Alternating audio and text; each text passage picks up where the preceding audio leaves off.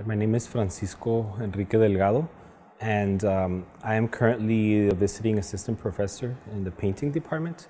I am also graduated from UTEP with a BFA in 2000 with a major in painting and minor in printmaking.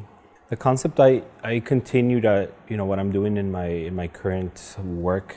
The Pickaxe was just a continuation, and what I'm doing is I'm working with dog faces and most I guess faces that seem at first aggressive. I wanted to use a dog as a metaphor for the Chicano or Mexican Mexican male, where sometimes we are seen as sometimes menacing or sometimes aggressive, but deep down inside we are I guess as as tame as or as natural as any other male.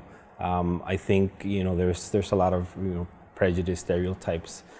Sometimes because of the way we look, short hair or goatee. So I'm using that that sort of metaphor because I think in our culture sometimes dogs are people are fearful of them because they seem to be aggressive, but they're not.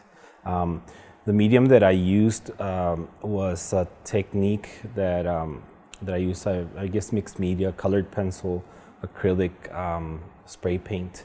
So all these things are combined together.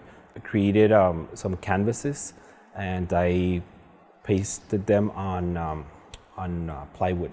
And then I used a jigsaw to sort of cut around. So they're cutouts and they're bolted onto the pickaxe.